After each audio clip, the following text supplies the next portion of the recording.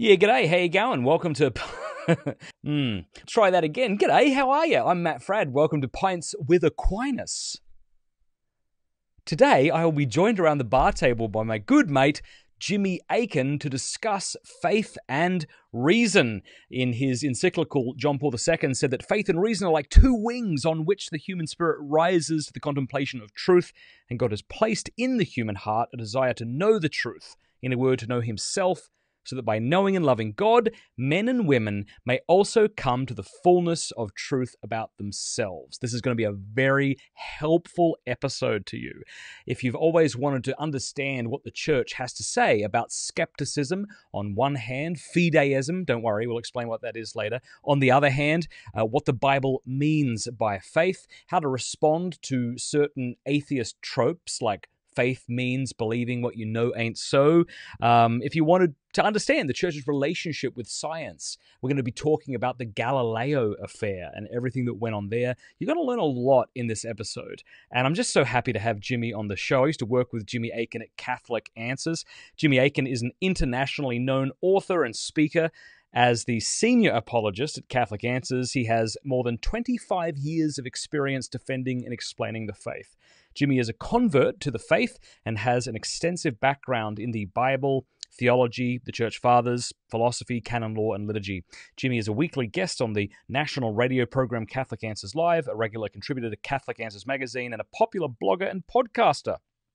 His personal website is jimmyakin.com, so be sure to check that out. Hey, I told you about this last week. Before we get into today's show, I want to tell you one more time. I created a course called strive21.com. Please check it out, strive21.com. If you are a man who struggles with pornography or lust in any way, shape, or form, this course is for you. We currently have over 14,000 men going through the 21 days right now. It's a 21-day challenge. It's 100% free. We don't want your credit card. Put it back in your pocket, mate. It's also anonymous, so you can be as anonymous as you want, transparent as you want. It's a beautiful site. We've put a lot of money and effort into this thing. So as I say, if you're a man who struggles with lust, porn in any way, please check this out. We've got some tremendous feedback from the men here. Like, come down to this section of the website and see what all these men are saying. Go to the reviews. All these men are saying great things. It's really helping people break free of porn. So check it out, strive21.com. And check it out today. Tell your friends about it. I think you're really going to like it. So let's get into today's episode with Jimmy Akin. Here we go.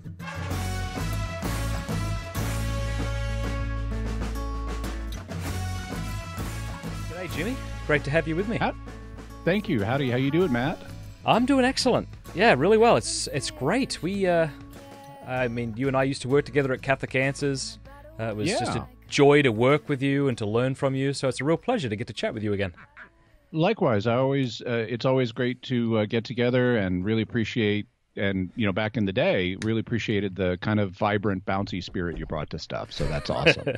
Good. Well, thank you very much. And how have you been doing? What projects are you involved in? What's new with you? Oh, well, working on all kinds of stuff. Recently, in addition, I've had several books come out. Most recently, one on the history of the Bible called The Bible is a Catholic Book. I read it. Talks about... Oh, awesome. Yeah, I actually, when I say read it, I heard it through Audible, and I thought it was excellent. Oh, thank you. Yeah, it was... I actually recorded it right here in my home studio using this mic, so... That was good quality. Yeah. But you were saying? I was saying that it was... at first, I thought it was going to be more of an introductory level, because it's not terribly long, but you really delve deep into some issues there regarding the canon and Jews in the first century and how they viewed Scripture and things like that. It was really helpful. Awesome. I hope it was easy to read. That was one of the things I was really striving for. Good. Yeah. So I had that come out. I had a book on the magisterium come out called Teaching with Authority, which is one that I wrote to fill a need because there are a lot of people today who are like on the Catholic internet who are talking about the magisterium and what's infallible, what's not infallible. And a lot of them haven't really studied the subject well. And so you get a lot of opinions being expressed that aren't well grounded in how the church actually approaches these things. So I wrote that book to talk about, how the church teaches, different levels of authority, how to identify what has what level of authority. And that's been very well received. Also, Catholic Answers has just started an online learning service called the Catholic Answers School of Apologetics, and I did the first course for that, which is an introduction to apologetics. So the curriculum is put together of short video segments, and we're working towards having a full line, like a college-level curriculum covering a wide variety of subjects. And we, in the future, hope to even offer people certifications in apologetics. So it's one of our long-term goals.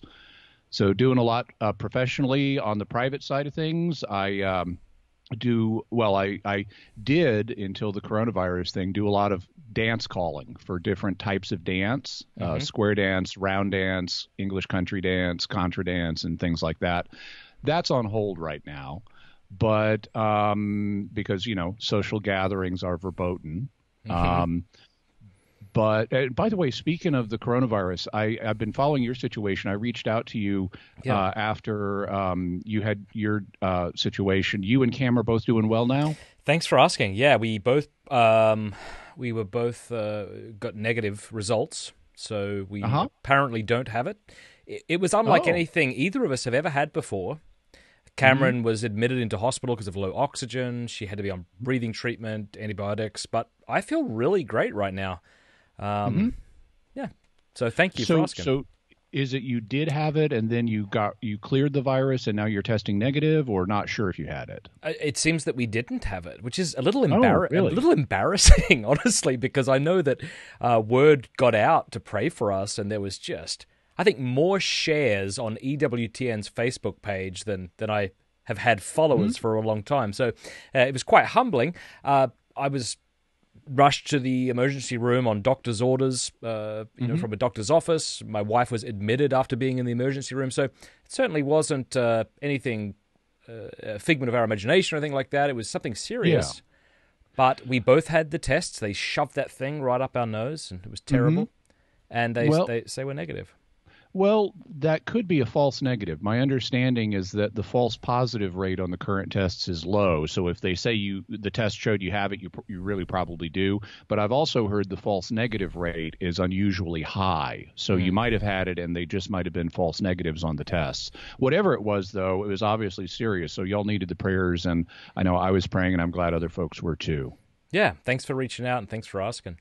And I'm halfway through that apologetics course, by the way, that you did, and I have been very, very impressed. I forget who it was. It was some marketing book that said, like, whenever you come, whenever you engage something, like you buy a certain product or you have a certain experience that you've paid for, you either get what you expected, less than you expected, or more. And I've always thought about that as I've tried to write books and do different things, trying to give more than people expect. And I definitely got more than I expected on this. This was fantastic. Really, really well done. Yeah. Wow. Thank you so much. Yeah. I mean, your presentation, but also just the whole way the whole thing was put together, the curriculum, excellent. Yeah. Yeah. We have a team of people working on it, and it's a really professional team, and they've all of us have done a lot. Already come out with a second course, which was by Trent Horn on moral apologetics. We have a whole bunch more in the pipeline.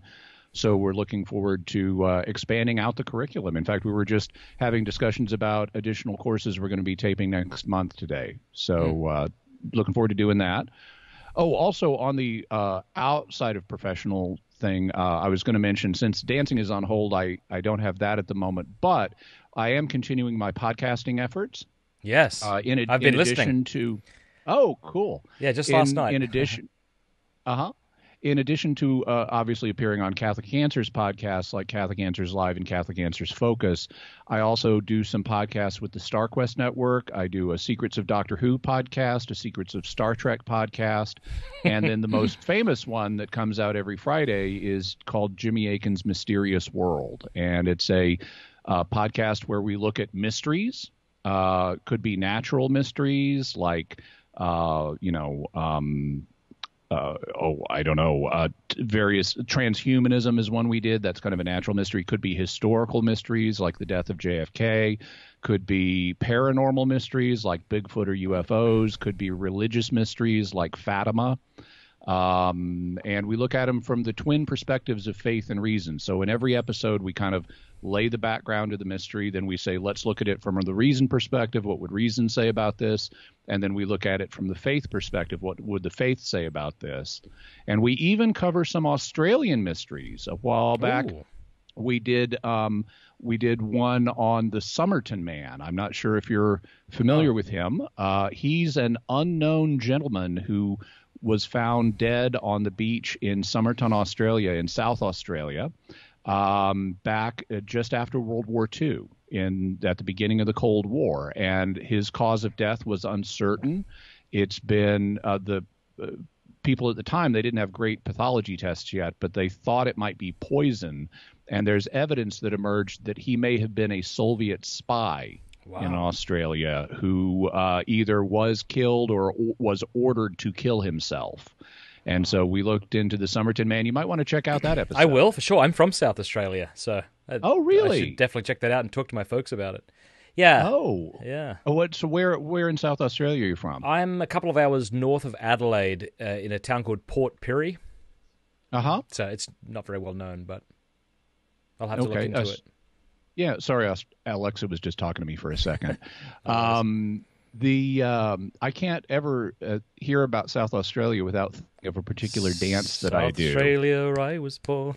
Yes, exactly. We do that as a sing-around right before doing the dance, which is also called South Australia. Very good. Very good. Well, thanks for coming on the show today. And speaking of reason and faith, that's what we want to talk about today. Faith and reason, how we should view the two, whether the two can ever be in conflict. I want to talk about skepticism on one hand, fideism on the other, these sorts of things. But perhaps before we begin, I thought it might be helpful if we just defined what we meant. I think so often we talk about things without ever having slowed down enough to sort of understand what we mean by the term. So what do we mean by faith and what do we mean by reason? So both terms are defined in different ways. You'll encounter different definitions for them. In terms of faith, one of the ways it's defined, and I'll start with scriptural ways that the way the term faith is used in Scripture. But one of the ways it's defined is basically as intellectual assent to the truths of Christian doctrine. So you see it used this way, for example, in the letter of James, where James is talking about how faith alone is not sufficient. And he says, you believe that God is one, you do well. The demons believe and shudder. So the idea is, and one of the things that's kind of weird about English, forgive me if I back up and take a historical tangent for just a second. Please do. English is very unusual compared to other languages. Its grammar is actually pretty simple compared to other languages, but its vocabulary is enormous. And one of the reasons that it's so enormous is because of the way English developed historically. It's often classified as a Germanic language, so it belongs to the same general language family as German and Dutch and languages like that. But in 1066, the Normans conquered England, and the Normans spoke French, which is a Romance language rather than a Germanic language.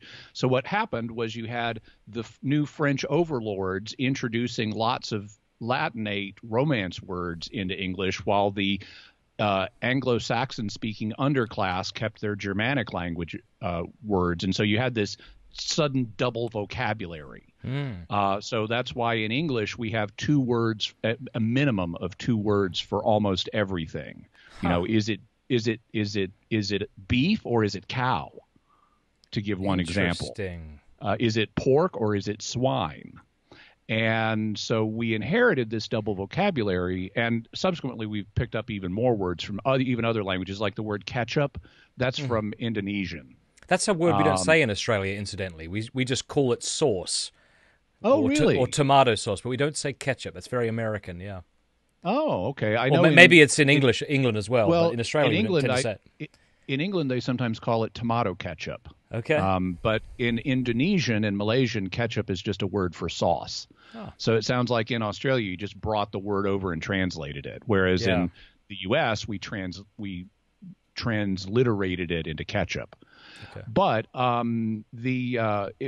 this has affected our religious vocabulary in English because the word faith comes from fides, which is a Latin word, so it's one of our Romance language words. But belief is a Germanic word. And one of the quirks of how theological vocabulary has developed in English is we have a word for faith as a noun, but we also have the word belief, which is a close synonym for faith. If you say I believe something, I have faith in that, they kind of mean sort of the same thing. Also, we lost the verb form for faith in English. So if you can't say I faith in Jesus. You can say I believe in Jesus, though. So something to be aware of as part of the discussion is that faith and belief are basically interchangeable, but we have weird usage rules in English because of its history. So in any event, when James says in his letter, you believe that God is one, meaning you have faith that God is one, as opposed to being, bazillion gods, you do well. That's true. But that's not sufficient because even the demons believe that God is one. They know there's only one God, but yet they shudder at the prospect of his wrath because it's not going to save them. The mere fact they believe in one God is not going to save them from God's wrath. So we see that here, this kind of faith is basically limited to just intellectually assenting to the truth that there is one God. It's a very limited form of faith. You believe there's one God, but that's about it. And of course, demons are aware of other truths of theology too. But this mere intellectual agreement or mere belief is not sufficient for salvation. And so there are other kinds of faith as well. And we also see these in Scripture. All right, I want to take a pause from this fascinating discussion with Jimmy Akin to tell you about Hallow. Hallow is a fantastic app. It's a Catholic meditation app to help you find peace and grow in your spiritual journey. This is incredibly well produced, and you can go download it right now. Hallow offers a permanently free version of their app, which includes content that's updated every day, as well as a paid subscription option with premium content. But by using the promo code MattFrad, you can try out all the sessions in the app for a full month totally for free. So to take advantage of this special offer, just go to hallow.app/MattFrad, create your account online before downloading the app. Be sure to use that promo code MattFrad. You can try this out. My wife and I use this. It's actually incredibly well produced and 100% Catholic. So if you're somebody who's been trying to pray more but maybe struggling, check out hallow.app/MattFrad. All right, let's get back to our discussion with Jimmy Akin. One of the common meanings of faith in both Hebrew and in Greek incorporates not just belief but also trust. So the idea, if you believe in God or have faith in God in this sense, it means you not only believe that God exists, you also trust in him. And so that's a more robust form of faith because we have that as believers, but demons don't have that. They're not trusting in God. Then even beyond that, there's a form of faith that St. Paul describes as faith working through love or faith working through charity. And that's the one that does save. If you have faith working through charity, that puts you in a state of grace, and as long as you stay in the state of grace, you'll be saved. So that's an even more robust form of faith that incorporates all three of the theological virtues, faith, hope, and love. Hope being another way of saying trust. If you're trusting in someone for something, you're hoping in that person for something. Sometimes atheists will say that, or they'll quote Mark Twain in saying, believing is, or faith is just believing in what you know ain't so, or something to that effect. I was going to say, there are then secular definitions of faith which will kind of get weird. Some of them are like believing in something you know isn't true, the Twain one, or believing in something that's false. That's not what we mean by faith. That's a distortion of the concept. Another distortion is believing something contrary to evidence. That's not what we mean by faith either. Or what believing something. What would be an example of that? Well, you could say, and let me see if I can come up with a couple of examples here. You could say, all of the evidence, like let's borrow an example from the philosopher William James. Let's suppose you're in a situation where you have to leap across a chasm or you're going to die. You're being pursued by evil cyborgs. They're going to kill you if you don't leap across this chasm. And the evidence may say you don't have the ability to make this leap. The chasm's just too wide. But if you don't attempt, and if you don't talk yourself up into I can do this, you'll definitely fail. So even though the evidence would suggest you can't leap across the chasm, you could still say, I'm going to take a leap of faith anyway. I'm going to assume I can, and I'm going to do this. That would be one example where even though the evidence seems to point one way, you could say, I'm going to choose to act on, I'm going to choose to believe the contrary. And James would say in certain specific situations that could be reasonable, like if you're being pursued by killer cyborgs. But in most situations, that's not what you want to do. You want to go with the evidence instead of contrary to the evidence informing your beliefs. Okay. Also, there's believing something without evidence. And there's an aspect – there's kind of a related usage that you do find in Scripture, because Scripture does say at one point that faith is the evidence of things not seen, and we walk by faith, not by sight, meaning there are certain things that we can't prove them for ourselves, but we accept them anyway. I would say that's not really, in the biblical sense, that's not believing without evidence. That's believing without the ability to prove it personally. We still have good evidence that these things are true because they're revealed to us by God. And this gets us to a very interesting understanding of faith that is shared in a way by every human being. Because most of the things that we believe, this is something C.S. Lewis talks about in his book, Mere Christianity, most of the things that we believe are not things we can prove ourselves. I believe in electrons. They're what's used in electronics, which is how we're talking to each other right now via electronics. But I can't prove the existence of electrons. I don't know how to run those experiments.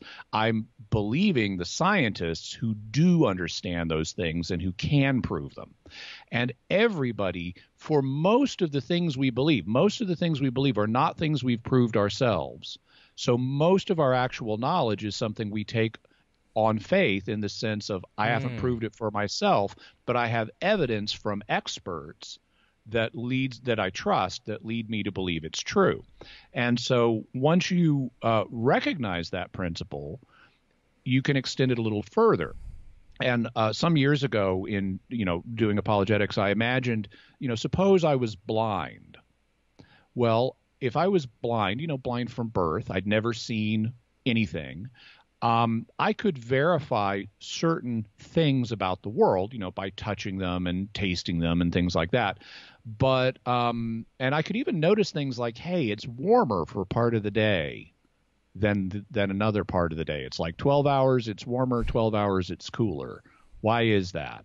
Well, just relying on my own four senses, since I don't have sight, I could never realize the true explanation for that.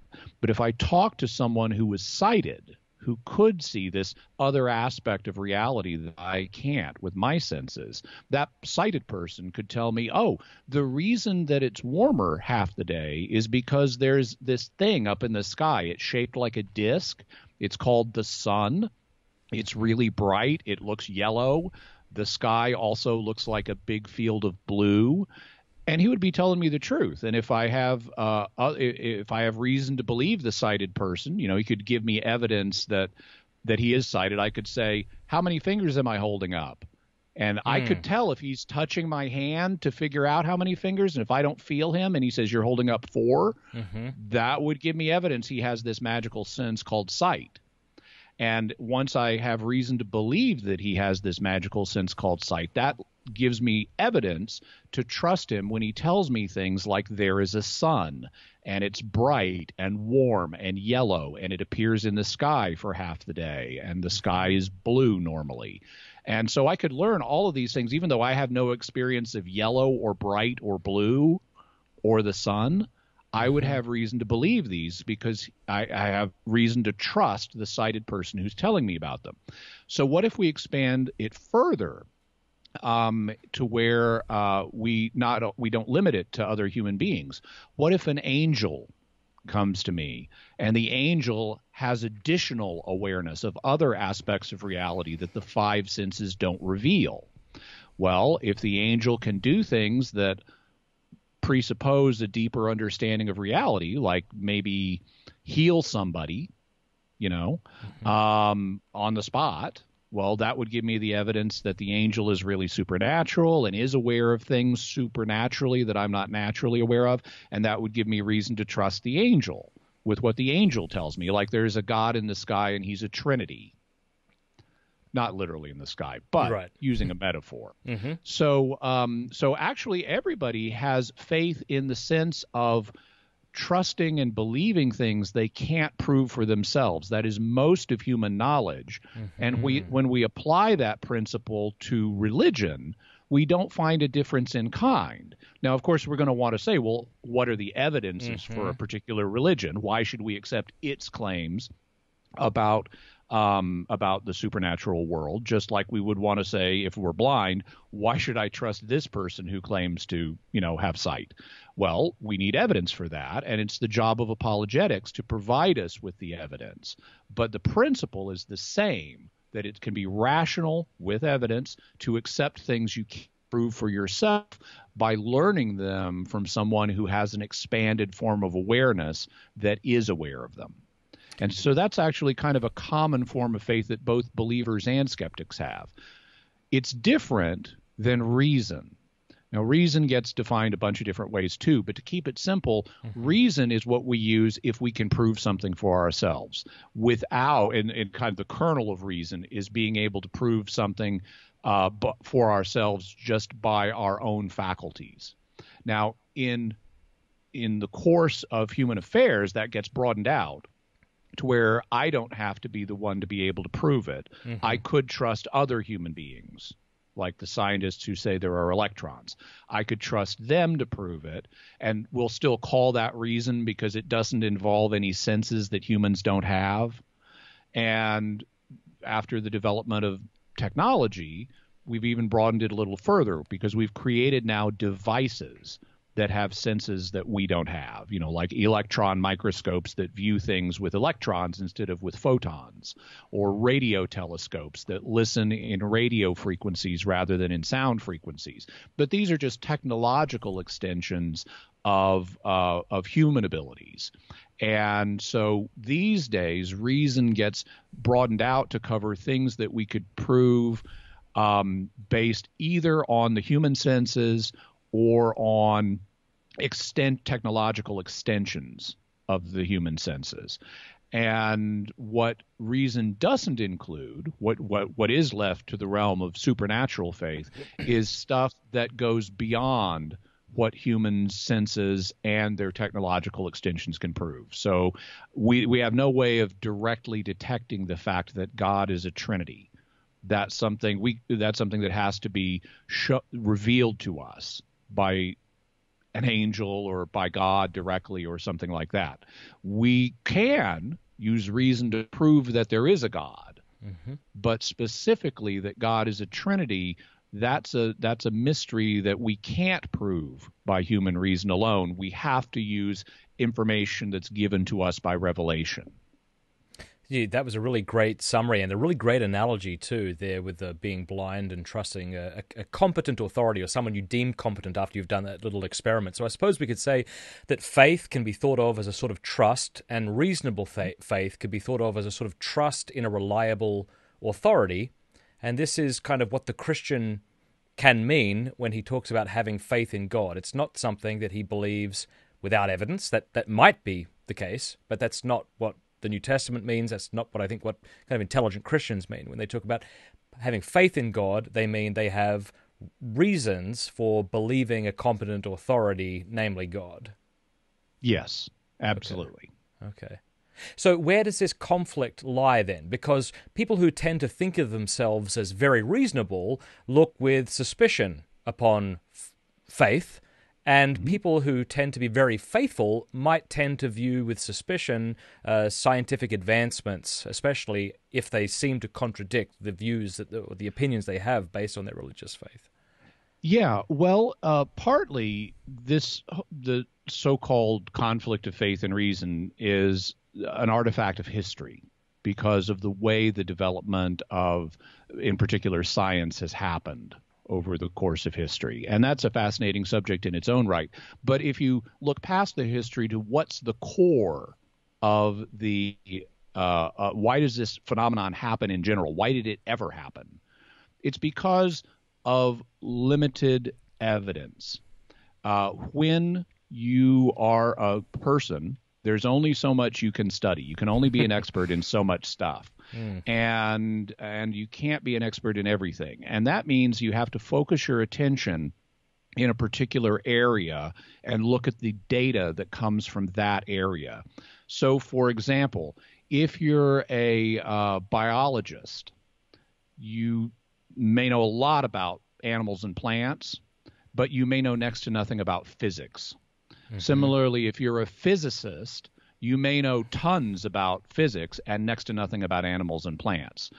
The problem is that as we study different areas, we can form impressions about those areas that look different than the evidence from another area. So a biologist could observe phenomena in animals and plants and say, oh, well, this is what seems to happen, and they can infer from that any number of things. And a physicist could come along and say, oh, no, wait, that's not possible because physics works this other way. And they can have disagreements because the evidence that they're aware of suggests different things to them.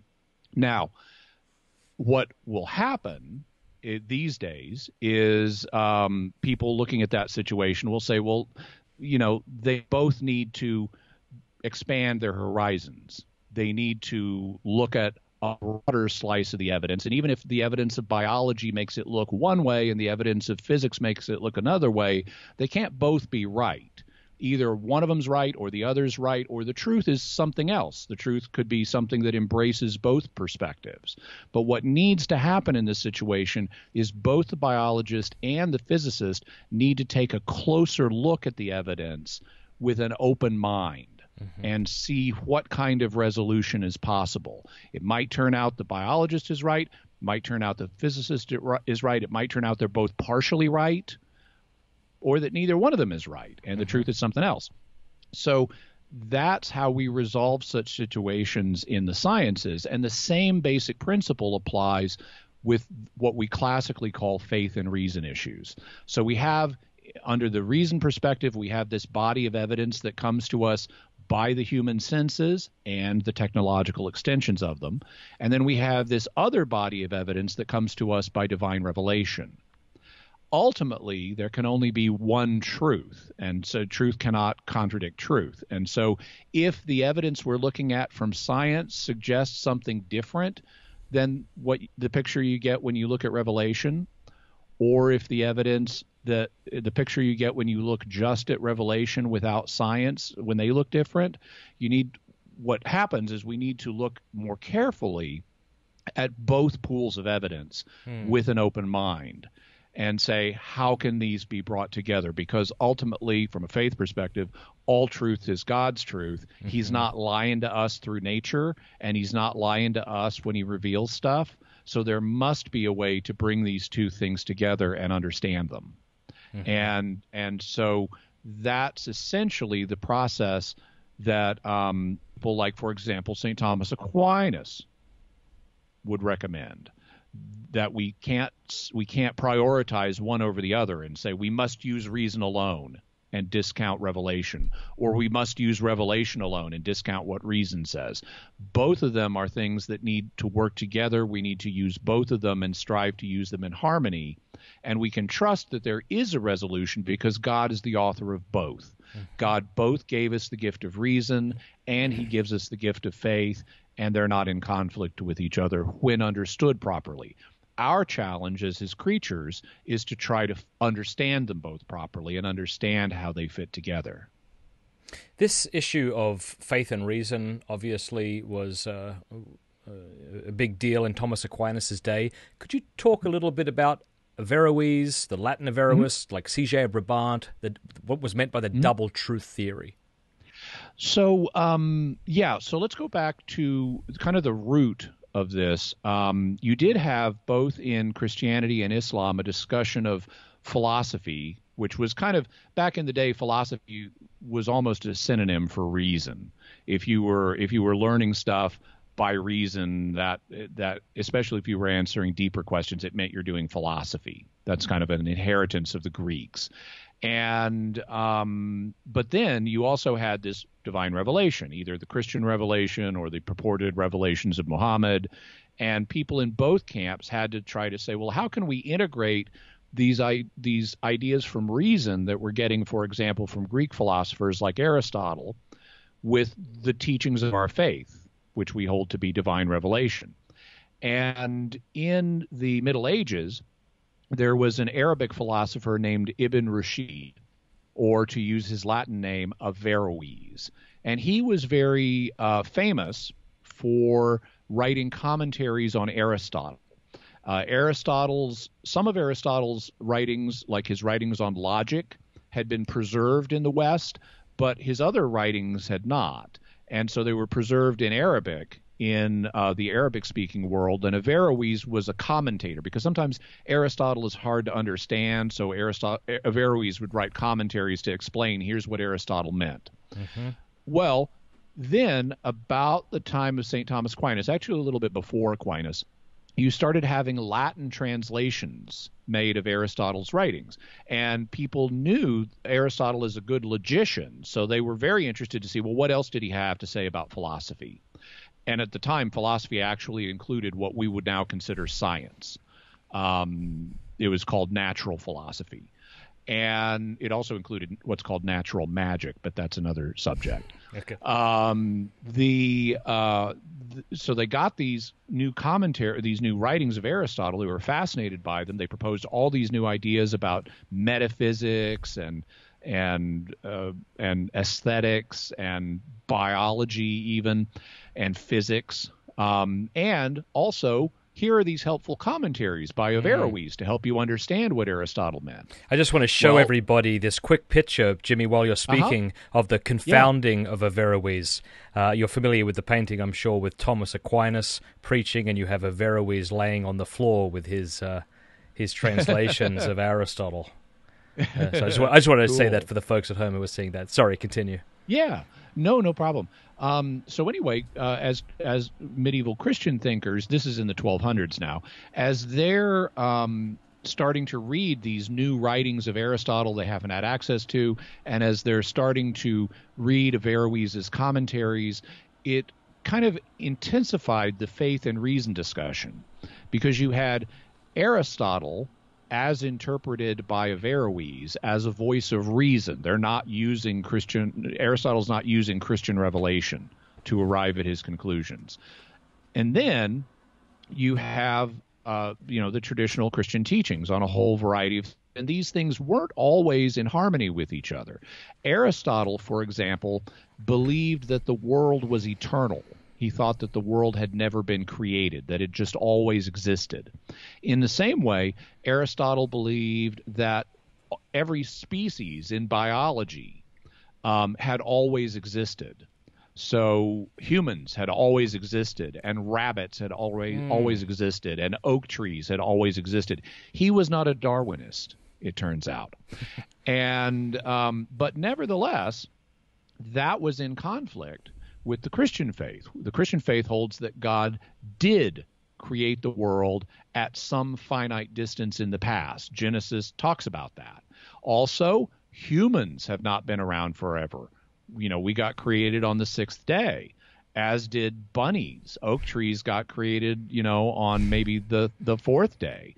And so these species are not eternal either. And so you had one set of things suggested by reason, meaning by Aristotle, and another set of things suggested by revelation, meaning the Bible in this case. And how do you square those things?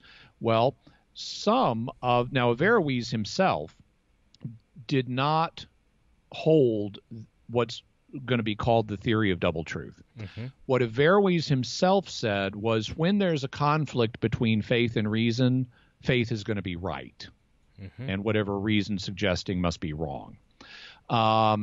When his ideas got picked up by some Christian thinkers, though, and they're called the Latin Averroists, including like Siger of Brabant, they would say, well, some truths are proposed by reason and can even seem certain on the basis of reason. It looks like you can prove that, whereas other truths seem certain on the basis of faith.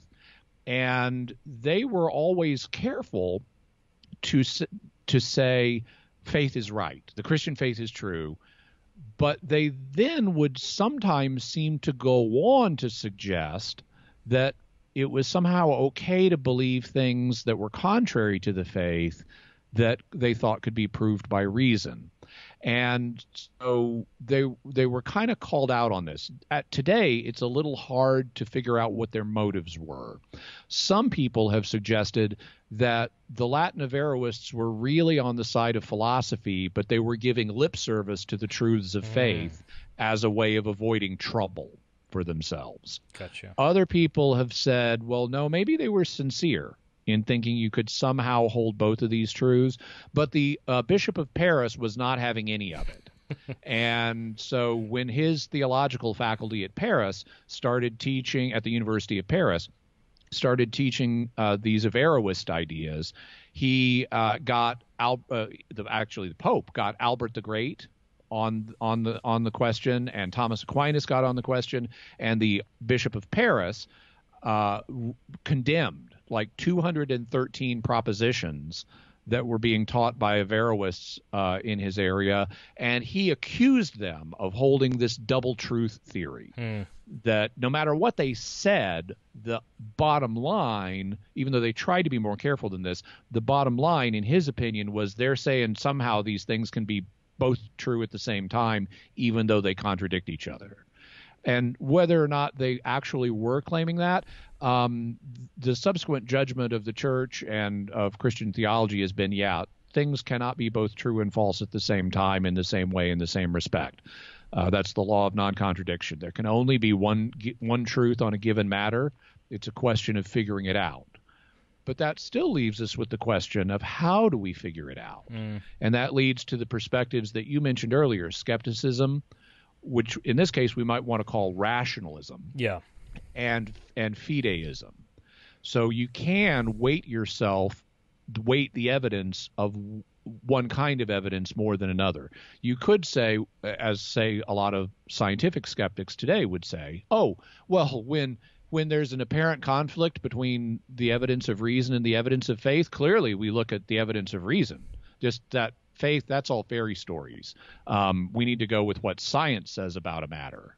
And so that could be a form of rationalism or scientism that, in trying to sort out the question of, how do we square this evidence, it basically minimizes the evidence of faith and maximizes the evidence of reason.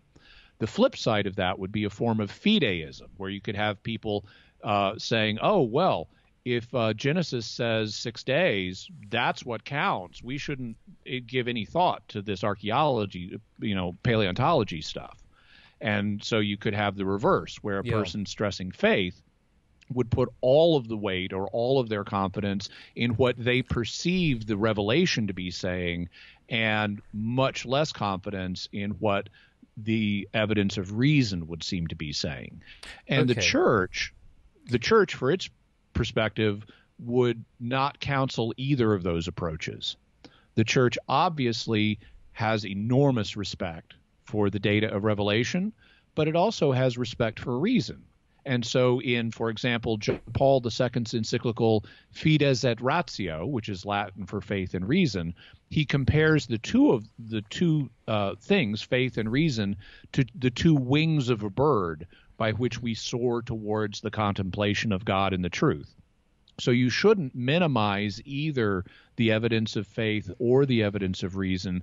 You need to, if there's an apparent conflict, you need to take both of them seriously and look at both of them with an open mind to say, what am I missing here? Maybe I've misunderstood some of the data of reason. Maybe I've misunderstood some of the data of revelation. I can have confidence in both sets of data. The problem is probably in me. I've misunderstood one or the other, or maybe both of them. Okay, I'd like to get to fideism a little bit more in a moment and see how perhaps some early church fathers, maybe Tertullian and Protestant reformers, different Protestant groups today view faith. But before I do, I can imagine somebody saying, yeah, but the presupposition is that your faith is right. And so from your point of view, there can never be a true conflict between faith and reason because both are kind of describing reality or addressing reality in some way. And I could see the atheist maybe getting a little upset because if he were to try to point out evidence that debunks what you think is true based on revelation, you just weave that into the tapestry. You just make it work. It's like there's a plot hole in a movie you've written, but you pretend it was supposed to be there or something. So when it comes to evolution, you see Christians start to talk about interpreting Genesis, different to how perhaps some or maybe most of the church fathers did. When it comes to, say, perhaps modern genetics, saying, look, you really can't make the claim that we have evolved from single parents, then, well, okay, in that case, then, so, I mean, I see what you're saying. You come to the evidence and you have to try to make them work, but does that put you in a place where you can't ever be convinced that faith is wrong? Your faith is incorrect based on kind of scientific studies and reason? Well, speaking as a faithful Catholic and as an apologist, I'm convinced my faith is right, and I'm convinced that the evidence will never show that. So that's my position. But I would say let's, as I have kind of gestured at in some aspects of our discussion, let's take this out of a religious context. Let's see what the principles. Let's see how the same principles get applied in other fields. So let's suppose I'm a physicist, and let's suppose I believe in the theory of relativity, okay? And so someone who doesn't believe in the theory of relativity comes to me and says, oh, well, if I bring you evidence, I mean, you're a convinced relativist. So if I bring you evidence against relativity, you'll just try to reincorporate it and find a way to harmonize it and adjust your theory in some way. And as a physicist, I would say, yeah. As a believer in relativity, I'd say, yeah. If you bring me evidence that my theory needs to be modified, sure. But I've already seen enough evidence to tell me relativity in some form is true. I need to tweak my understanding of it a little bit, but I have confidence that some form of relativity is true. And you're not, in the end, going to be able to say, oh, no, it's completely bunk. There's no truth there. And in the same way, as a Catholic, I would say, okay, I may need to refine my understanding of this point or that. There is such a thing as doctrinal development that God leads the church through. But that doesn't mean that the Christian faith itself, or the Catholic faith in particular, is false. I'm convinced there's good evidence for those. And I'm convinced that that an honest look at contrary evidence you would bring forward is not going to disprove them. I may need to refine something here or there in my understanding, but fundamentally, I've already seen enough evidence to know this is true. Just like a physicist could say, I've already seen enough evidence to know that matter is made out of atoms, or that relativity is true, or that light is a spectrum, or things like that. But there are as Catholics, there are certain things that we have to say we can't adjust, and this might get to the book that you've written on authority, having to do with certain dogmas, like original sin is something we can't jettison if we decide there are no original parents. We have to kind of reinterpret the story. So in that sense, because I've heard Protestant apologists say things like, that doesn't disprove God's existence, that doesn't disprove the resurrection of Christ, kind of appealing to this mere Christianity, like lowest common denominator, here's all you need to believe in order to be a Christian. But it would seem, as a Catholic in some sense, it's going to be a little more difficult because you have all these other doctrines and dogmas, and you can tell me the difference between those two things, that we have to continually to guard, because if one of those things does actually get knocked down, then we have to give up Catholicism. So we do have a difference compared to our Protestant friends in that we have more sort of minimums, if you want to put it that way. You alluded to the difference between doctrine and dogma. We probably ought to explain that for folks because a lot of people aren't aware of the distinction. A doctrine, so I guess back up a little bit. First kind of category is theology. And theology is an attempt to understand God based on divine revelation. And people can have lots of different theological ideas, but as long as it remains in the sphere of theology per se, it's a matter of opinion.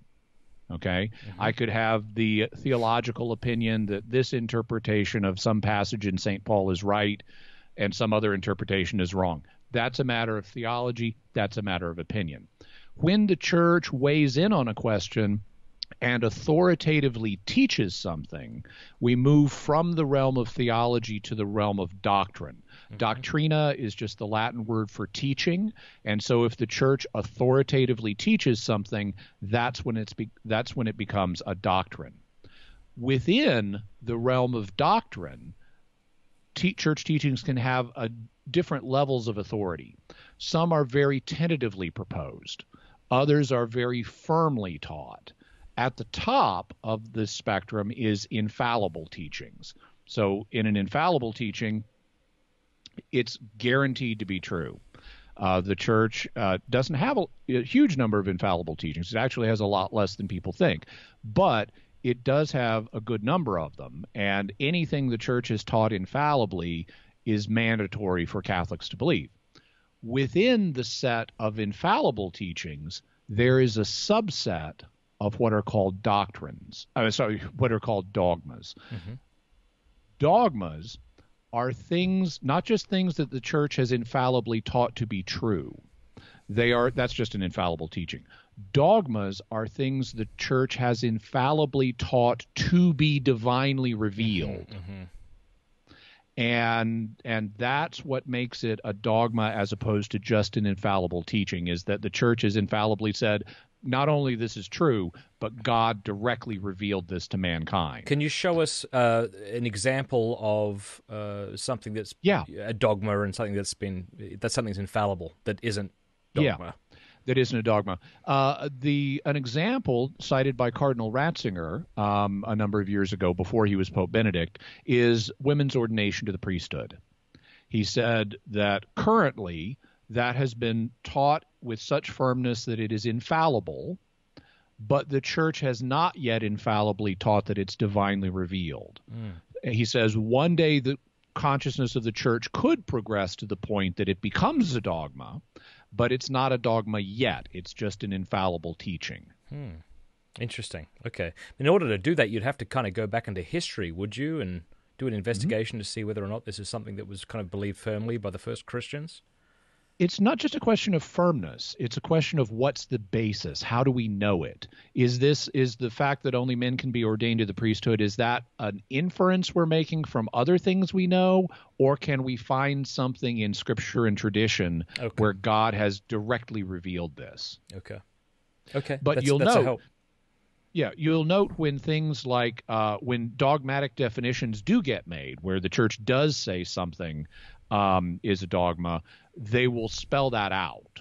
So like at Vatican I, when they defined papal infallibility as a dogma, they said this is divinely revealed. Same thing with the Immaculate Conception and the Assumption of Mary. They both times said this is divinely revealed, which makes it a dogma. They didn't just say it's infallibly true. Okay.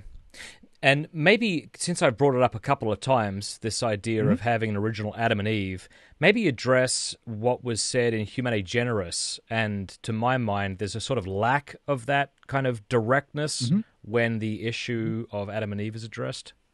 But you teach me. Okay, so this is a controversial and widely misunderstood issue. One of the key documents, in fact, the foundational document for exploring this question, is an encyclical that Pope Pius XII released in 1950 called Humane Generis. And it was dealing with various philosophical and historical and other questions that were problematic that were being proposed in his day, particularly by figures like Teilhard de Chardin, who was an influential 20th century theologian. And one of the subjects that Pius XII discussed in it was evolution, which obviously was something a lot of people were talking about in the 20th century. And he said that it is not forbidden for the Catholic faithful to hold a theory of biological evolution when it comes to the human form, that God could have used prior biological forms to help produce, under his guidance, under his providence, to help produce the body of the first humans, which he then had to give a soul, because the soul is from a different order of reality. It's metaphysically different than the body. He said souls don't evolve the way bodies do, and so God had to intervene in history to grant souls to our first parents. He then addressed the question of, well, how many first parents were there? Could it have been more than another couple, more than just one couple? Could it have been more than Adam and Eve? And he said that even though Catholics have the liberty to propose evolution in some forms, they do not presently have the liberty to propose that there were more than two original parents, a theory called polygenism. The opposite, that there were just one original human couple, is called monogenism. And so he said Catholics don't have the liberty to propose polygenism because it is not at all evident how it could be squared with the doctrine of original sin as taught in Scripture and church teaching. So you have to parse this carefully. When he says they don't have the liberty, that is a disciplinary regulation. It concerns the liberty of discourse, the freedom we have to discuss things. That's different than saying the church teaches there were only one original couple. So, but the fact he uses this, the language he does. Pope Pius XII, is that who you're talking about at this point? Yeah. I have it in front of me here. Please. If you're interested. It says, now it is in no way apparent how such an opinion can be reconciled with that which the sources of, oh golly, I need glasses, Jimmy, I'm going blind, with revealed truth and the documents of the teaching authority of the Church propose with regard to original sin, which proceeds from a sin actually committed, etc., etc. But there's that line there, it's in no way apparent. Right, but back up and read the previous statement. The sons of the Church do not have, depending on the translation you're reading. Yeah, the children of the Church by no means enjoy such liberty, for the faithful cannot embrace that opinion which maintains that either after Adam there existed on this earth true men who did not take their origin through natural generation from him as from the first parent of all, or that Adam represents a certain number of first parents. Right. So the key verb in all, or the key word in all that is liberty, as opposed to the verb teach. If he had said the church teaches this is the case, it would have been a doctrinal statement. But because he used the word liberty, it's a disciplinary statement. So he established a discipline that the children of the church did not have in 1950 the freedom to explore polygenism, because it is by no means evident how to square that with the sources of faith concerning original sin. But he didn't say it could never be squared. And so what this had the effect of was refocusing attention on the doctrine of original sin. And you got theologians exploring original sin and saying, is there a way that we could square these two things? In which case, it would become a situation where Catholics might have the liberty to propose this. And that discussion got underway very quickly after 1950. And here's where most people's understanding of the situation kind of stalls, because most people have not done a careful study of the subsequent history of this question. They just know what Pius XII said in 1950, and they treat that as if that's it. There's been no subsequent development on this. Well, by the 1960s, the Vatican newspaper, L'Osservatore Romano, which at the time was, really carefully watched. I mean, today it runs reviews of The Simpsons, but back then it was really carefully watched for its doctrinal orthodoxy. So the Vatican's own newspaper in the 1960s was running articles saying, here's how maybe we could square the idea of Pelagianism with original sin. The Vatican's own newspaper. This gets signed off on at a pretty high level, or did back then. So that's a significant shift when the Vatican's own newspaper is exploring how could we square these two things. You also had a series of national catechisms get written. Now, the first one that this got dealt with in was the so-called Dutch Catechism, which had major flaws. And the Dutch bishops, so this is again the 1960s, the Dutch bishops released a catechism. It's got major flaws in it. So Pope Paul VI has a commission set up to look at its flaws and demand revisions. And so they looked at it and they demanded revisions, and they didn't demand a revision on the section that dealt with Pelagianism. Mm-hmm. That's another notable development. Then you have the German bishops. Right? Now, because of the bad experience with the Dutch Catechism, the Holy See put in a new rule that said if you write a national catechism as a group of bishops, you have to, before publishing it, you have to run it through the Congregation for the Doctrine of the Faith. We don't want another Dutch Catechism situation. So the German Conference of Bishops wrote a catechism, and they submitted it to the Congregation for the Doctrine of the Faith. And their catechism says, provided you maintain the following points about original sin, you could square evolution with original sin with Pelagianism. So it would then be a purely scientific question of whether or not Pelagianism happened or not. That would belong to the realm of science as long as you preserve these points about original sin. And so they submitted it to the Congregation for the Doctrine of the Faith, which was headed by Joseph Ratzinger at the time, and the Congregation for the Doctrine of the Faith signed off on it, and it was subsequently published. In fact, it was published by Ignatius Press, a very reputable Catholic publisher. It's called A Catholic Catechism for Adults, if you want to get a copy of it, by the German bishops. Then you start, if you track papal statements on this question, you find Paul VI talking to a group of folks in Rome who are meeting to discuss original sin, and he says, don't be quick to endorse Pelagianism because it's based on unproven stuff. He doesn't say you can't discuss it. He says don't just assume it's true because it's based on unproven stuff. Then you go to the reign of John Paul II, and he makes a number of statements on evolution over the course of his pontificate. Early on, he's saying things like, be careful, be open, but evolution is not yet solidly grounded fully in the scientific evidence. By the 1990s, though, he's saying that multiple lines of evidence have emerged from different fields of science that really do strongly support biological evolution. But we need to respect the teachings of my predecessor Pius XII on the following points.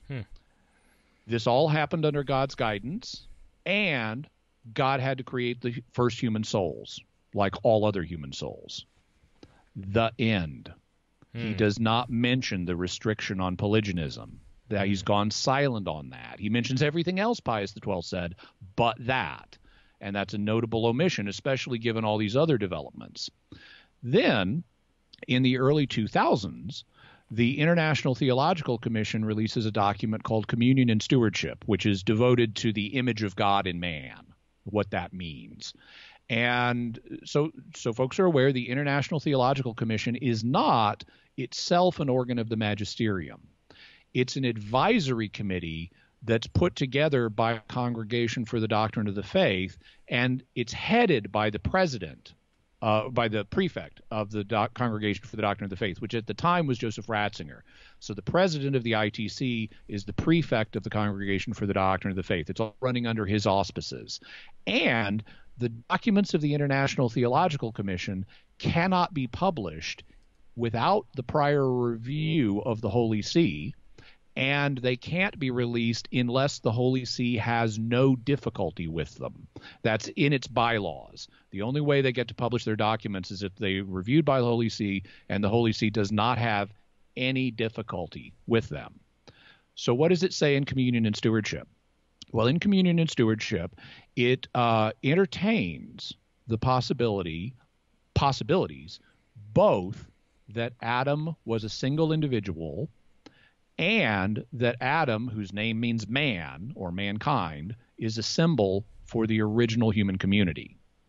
It also discusses the common scientific account of humans emerging as a population from Africa between 50 and 150,000 years ago, and it talks about how it expresses openness to both the idea that mankind emerged either as individuals or as a population.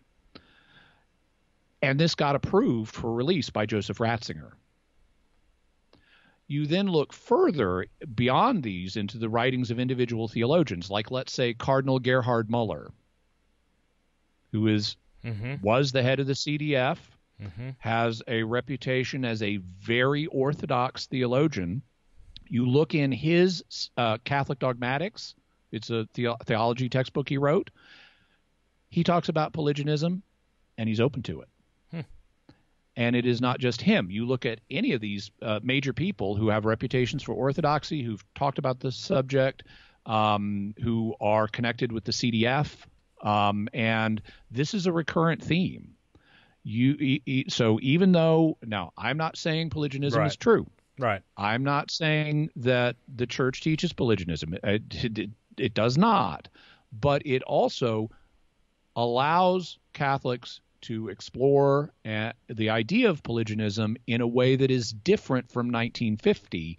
And if you watch the situation and how it's developed over the last 7 decades, there has been a notable shift. Now, a given individual may or may not like the idea of polygenism, and there's more than one version of it. But I don't think we can be honest if we say there has been no movement on this question in terms of how the church is handling it. And I think the reason is that that the church is wanting to avoid another Galileo situation. Oh, I want to get to that. But before I do, I want to ask you, maybe just in under a minute, how might somebody explain polygenism, Adam and Eve, and original sin? How might they combine them together if they were trying to explain that? 2 ways that have been tried. One way is to say, okay, there was an original couple. And so you have the first, what you could call theologically modern humans. They have a human form, and they've got the full modern human soul that God has created. Each one of them, he's given them a modern human soul. Now, all life forms have souls. That's what keeps them alive. Aquinas talks about how even plants have souls. They have vegetative souls. Animals have sensitive souls. Humans have rational souls. Well, so there were apparently, from the archaeological record, near humans. In fact, one of the things that paleontologists are happy to acknowledge, most of them, is that around 100,000 years ago, there were what are called anatomically modern humans. You look at their bones, you look at their DNA, it looks like ours, or at least their bones. But they don't display the behaviors that modern humans do. Then, say around 50,000 years ago, they start acting like us out of the blue. You get all these new cultural innovations. And so those are called behaviorally modern humans. But because biologically the same, you could have a behaviorally modern human breed with an anatomically modern human. So one way of accounting for how original sin might work is you could say, okay, God took a couple of behaviorally modern humans and gave their children full human souls of the modern rational type. And so they became behaviorally modern at that moment. And that started what paleontologically is called the Great Leap Forward, where you have this sudden evolution in human culture. And they were the first true theological humans, but there were only 2. But then, because they were behaviorally modern, and they had a more advanced culture, their bloodlines came to dominate. And so very quickly, by today, all humans are descendants of that original couple, even though they married with behaviorally modern humans who didn't have a fully human rational soul. They would have had something close to it, but not the same thing. So that's one possibility that's been proposed. The other is that Adam and Eve, so Adam means man or mankind, humankind, to use the highfalutin politically correct term. But it does in Hebrew, it means more than just a male. It means both genders. And Eve is derived from the word for life because she's the mother of all the living. So you have these figures named mankind and life, and you have them in a text that otherwise is pretty easy to show contains some symbolism in these early chapters of Genesis. So you could say, well, maybe Adam and Eve are a symbol for the early human community, which then as a whole turned its back on God. And that's what original sin was. It was a collective turning away from God by the early human community, even though he offered them original innocence and so forth with him. So you could have just one couple that turns away from God, but that we're all then descended from, or it could be the early human community as a whole turned away from God and we're all descended from them. Those are two ways that have been proposed to try to square. And remember, I'm not advocating any of these ideas. I'm just saying these are what people have been talking about. That those are two ways of trying to square original sin with the idea of polygenism. Okay, so what does a faithful Catholic do then if one day, single human parents, Adam and Eve, does become infallible teaching? And I don't think that'll happen. The reason being that it would be a question of science, not a question of faith. And so it would never be declared a dogma. Just like the church today does not teach evolution. That's a matter for science. What the church did was it looked at the early texts in Genesis and says, in light of everything we know, are there ways that these texts can be harmonized with the idea of biological evolution? And they said, yeah. But once they've made that ruling, it then becomes, what's the scientific evidence? You got to fight that out scientifically. That's not a matter of faith. It's not a matter of doctrine that evolution happened. That's a matter of science. But the sources of faith permit that option. And so what would happen in this case would be something similar. The church could one day come out with a formal statement that, yes, you can. There are ways you could square the sources of faith with polygenism. But whether polygenism happens or not, that's a matter for science. And that's not going to be, the church is never going to teach polygenism. It might say you can square the sources of faith with it, but it's then going to be up to science to give you evidence one way or another on that question. All right, fair enough. Thanks. That was a really fascinating topic to delve into. Since you brought up Galileo, I do want to touch upon this because especially atheists who are looking at the Catholic Church, who want to say that it's opposed to reason, will bring this up and they'll say that the Church imprisoned and tortured Galileo because of his view of the Earth going around the sun and so on. So could you help us understand what took place there? It's a big one. Depends on how deep you want to go into it. Right. Well, I know. I mean, you've probably written on this at length elsewhere, and perhaps we could put up a link to an article that you'd suggest below for people. But maybe let's just touch upon it for those who want a basic grasp of the topic. Yeah. So, So let's start with the things that you mentioned. Galileo was never tortured. That did not happen. Galileo was eventually put under house arrest. And that's something that happened. There's kind of a history to how that happened. Originally, so back in the 1400s, you start having, and it really didn't really take off until actually Galileo himself developed a modern form of telescope. It was primitive by today's standards, but he developed a telescope. This is in the early 1600s. And he started looking through it, and he starts to see the moons of Jupiter, for example, orbiting around Jupiter, at least the 4 that are big enough to see from Earth. So that's, Io, Ganymede, and a couple of others. And he sees these moons going around Jupiter. And it's clear, okay, here's this moon. It's going around. Oh, it's going behind. Oh, here it comes back on the other side. It's clearly going around Jupiter. Well, this didn't square with the dominant astronomical theory of the time, or cosmological theory of the time, which had been proposed by a Greek astronomer, not a Christian, but a Greek astronomer in the AD 100s named Claudius Ptolemy. So this is called the Ptolemaic system of cosmology. It held that the Earth is at the center and that the other objects we see are embedded in spheres that surround the Earth and that rotate around the Earth at different speeds. But it had been noticed that some of the objects kind of are wonky in how they move across the sky. Some of them move forward for a little bit, then they'll back up a little bit, and then they'll go forward again. And to explain that, they actually suggested that, okay, some of these objects are on little subspheres that orbit around as they go around on the bigger spheres. These were called epicycles. And so this explained largely the observations that you had with primitive astrolabes and things like that. But then astronomers started to get more refined instruments, and they started noticing, hey, this model doesn't quite work.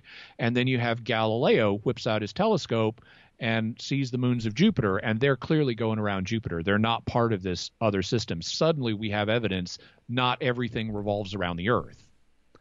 And that then led Galileo to adopt a set of views that had previously been proposed by Nicholas Copernicus, to say, hey, maybe the sun is at the center of the universe, not Earth. Maybe everything goes around the sun. And actually, the mathematics works out much easier if you make that assumption. But there were also problems with Galileo's arguments. Some of them were of a scientific nature. One of the problems concerned what's called the parallax of the stars. A parallax is what happens if you view the same point from different angles. So, like, I'm trying to get my thumb here. If I look at it through one eye and then I shift, I've got to my other eye, I've got to move. Well, you can do the same thing with distant stars, because as the Earth moves in its orbit, you can measure the angle from January that it appears at in January, and then look at it again in June.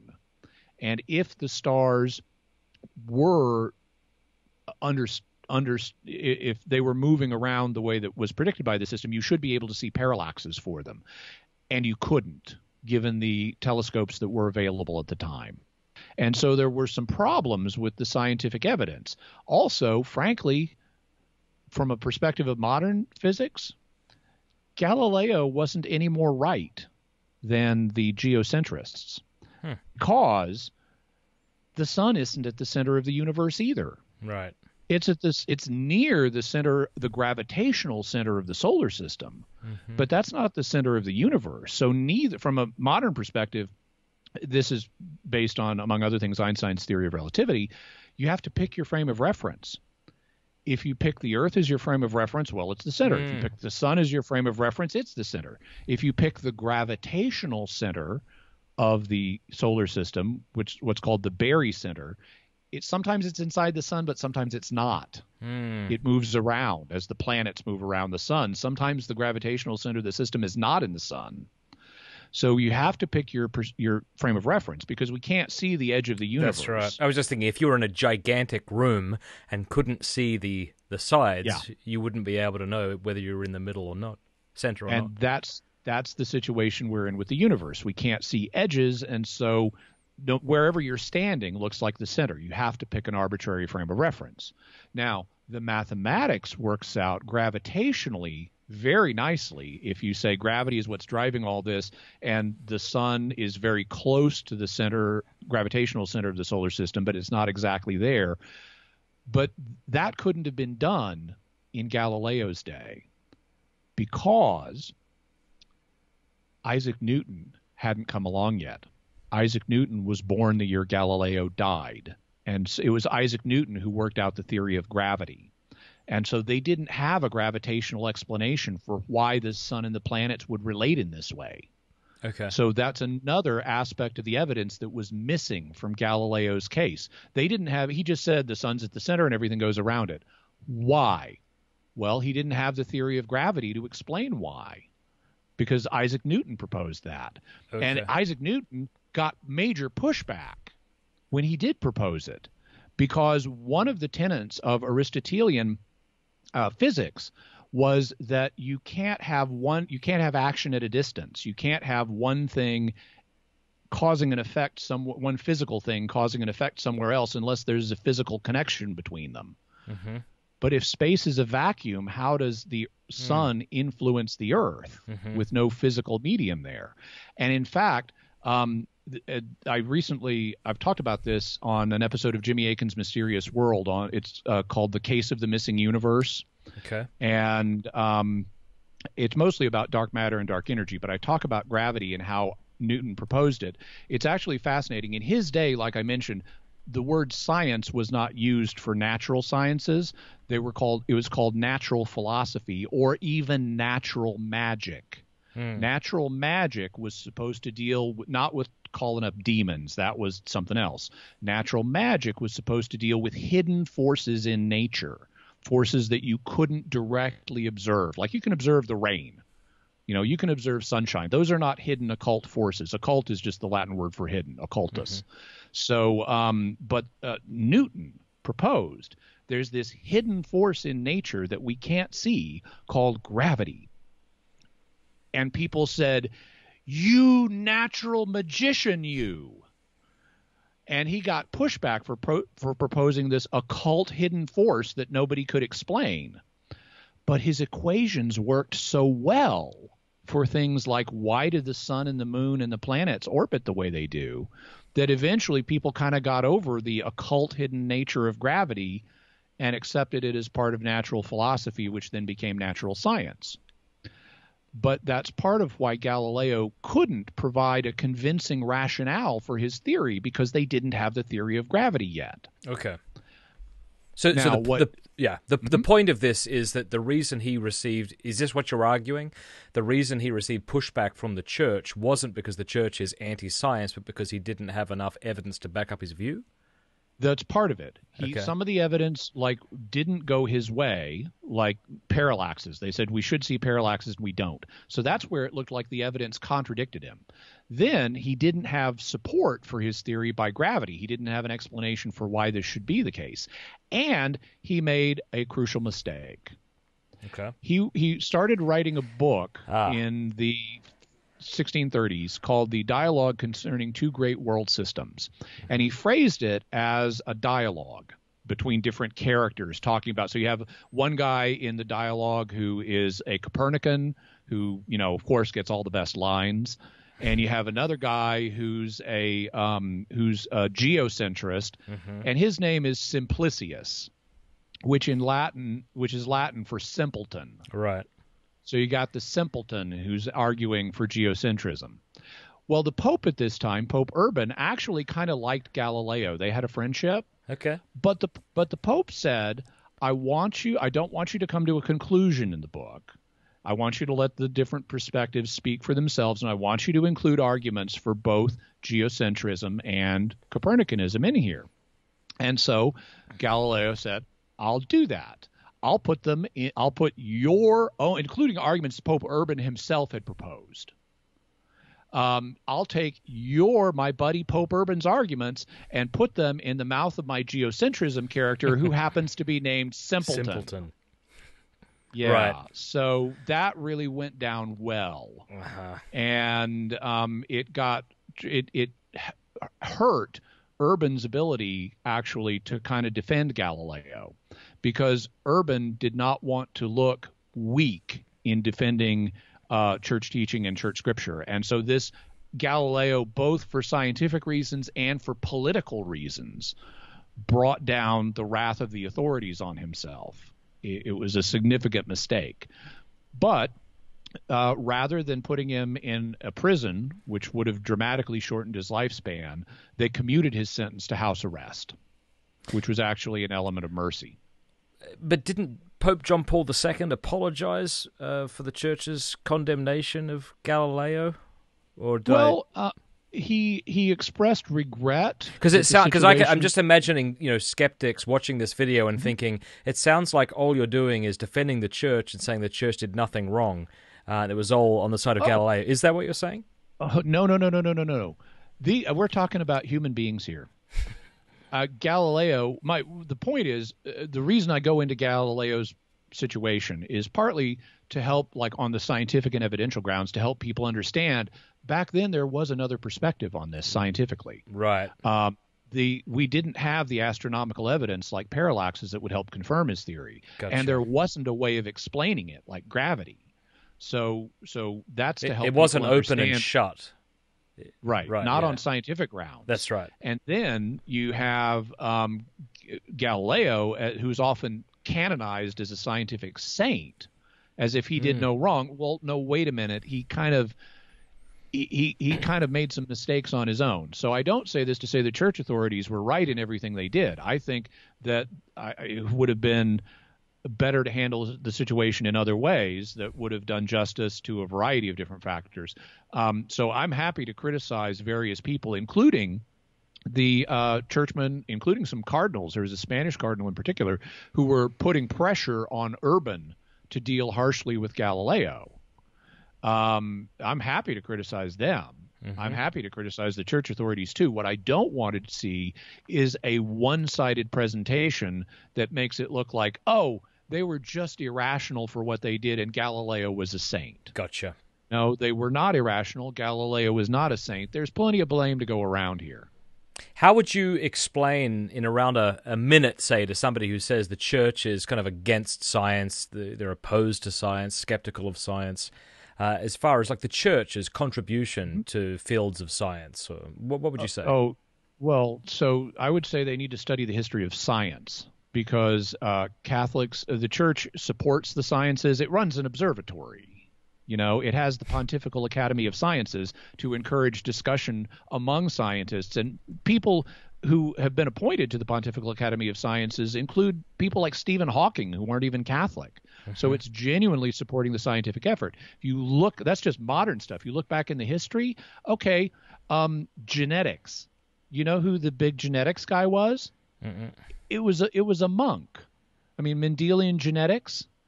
He was a monk who was studying the pea plants in his garden that came up with some of the core basic theories here. Then the guy who came up with the Big Bang theory, Father Georges Lemaitre, a Belgian priest. You look back at other figures from the history of science, you find priests and monks and theologians all over the place. I'm even thinking of Blaise Pascal, who invented the first mathematician. Yeah, or invented the first computer or calculator, depending on how you define that. Yeah. Also, René Descartes. If you remember from geometry class, the Cartesian plane, where you have the x-axis and the y-axis, that was René Descartes, a Catholic philosopher and theologian. Right. So you've got Catholics making major contributions to science all over the place in history and today. We like simple narratives, don't we? The French are arrogant, Americans are loud, these people are rude. Mm-hmm. It's easy. Australians cuss too much. Yeah, and find random people on the shores of their beaches. Okay, very good. Well, this has been terribly helpful. If somebody wanted to kind of learn more about how faith and reason complement each other than reading, say, John Paul II's encyclical Fides et Ratio. Oh, you stole my thunder, dude. Yeah, which people can look up online for free and check out. What else should they check out? Well, there are a lot of books that have been written on this. A good place to start, actually, surprisingly, Wikipedia actually is a good jumping on point. Now, It's got its flaws, but if you look at its articles, it usually has references to other places. Also, there are quite good encyclopedias of philosophy that are available online, like the Stanford Encyclopedia of Philosophy, which is at plato.stanford.edu, or the Internet Encyclopedia of Philosophy, which is a peer-reviewed journal, or the Catholic Encyclopedia. And look in some of these encyclopedias, look under their articles for faith and reason and various figures we've talked about, including like Averroes or the Latin Averroists or Thomas Aquinas. Those are great places. There are also books that have been done that explore these issues. Some of my favorites are written by an evangelical apologist named J.P. Moreland. Yeah. He's got books on Christianity and natural science, as well as a nice book called Scaling the Secular City. Obviously, I don't agree with everything these authors write, but those are some good starting points. And of course, you already mentioned Fides et Ratio as a really good jumping on point too. And I always tell people to go to Catholic.com whenever I'm out there speaking. I tell them to pour themselves a cup of coffee and use that search bar. Pick a topic that interests you or a topic that bothers you. You're not sure how to reconcile. There's just a wealth of information there at Catholic.com. Hope folks will check out my books, like The Bible is a Catholic Book, Teaching with Authority. There's also an easy read called A Daily Defense, which is 366 short entries defending various aspects of faith and reason. You can check that out. And then also check out my podcasts, including Jimmy Akin's Mysterious World. And just for those who are wondering, that was episode 83 that you referenced a moment ago about the case of the missing universe. Missing universe. Yeah. So you can check that out. Okay, thank you very much for watching the show. If you haven't yet subscribed, what are you waiting for? Be sure to do that. And then we are going to pick up the rest of this discussion over at Patreon. So if you're not yet a patron, go join today, patreon.com/MattFrad, patreon.com/MattFrad. In the post-show wrap-up with Jimmy, I talked to him about comic books. He's a massive fan. I asked him who would win a fight between Batman and Superman. Not only will his answer surprise you, but it's going to be a heck of a lot more sophisticated than any other answer you have heard before. But check this out. Once you become a patron, you get access to our online community. I don't really do a lot on social media, but we have these great discussions all the time over on Patreon. I'll send a signed copy of my book to your door. Stickers, you get access to these video courses we're doing. We just did this online video course on Flannery O'Connor. We're currently doing one right now on the great books of the Western canon, and I get these like actual teachers to teach you. They record the videos, they're in the comment section dialoguing with you. It's really like being a part of a university course. It's fascinating. You give more, you get more. Look at that Pints with Aquinas beer stein, would you? That is amazing. So please consider it at least. Patreon.com/MattFrad, Patreon.com/MattFrad. And, once you join, you'll be able to hear the rest of this discussion with Jimmy Akin. God bless you. Have a good one.